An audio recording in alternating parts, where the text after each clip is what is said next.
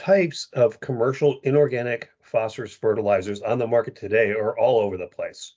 But there are four main types of phosphorus fertilizers that you could purchase, and these are bulk, okay? So as you see on your screen here, there's triple superphosphate. It's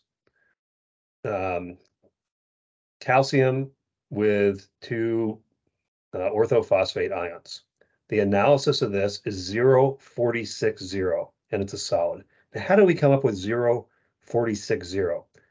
0,460 is based on the molecular weight of how much phosphorus is present in CaH2PO4 2. So you take the molecular weight of phosphorus and you divide that by the molecular weight of the entire chemical and multiply by 100, and that will equal 46. You can try this if you like.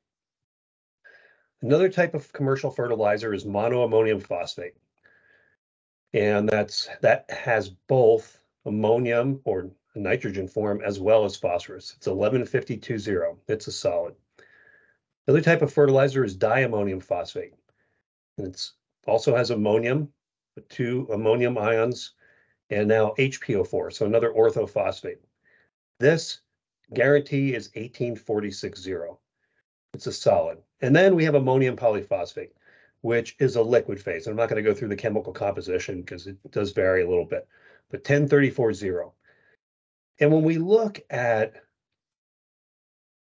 the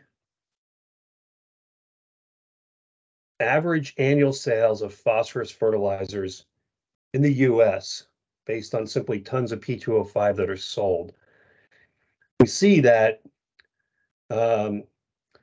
triple superphosphate doesn't fall on this list, but we certainly have monoammonium phosphate, diammonium phosphate, and ammonium polyphosphate. And it's not quite even, but it's relatively close. I mean, it's roughly a third, which is not a bad way of thinking of this.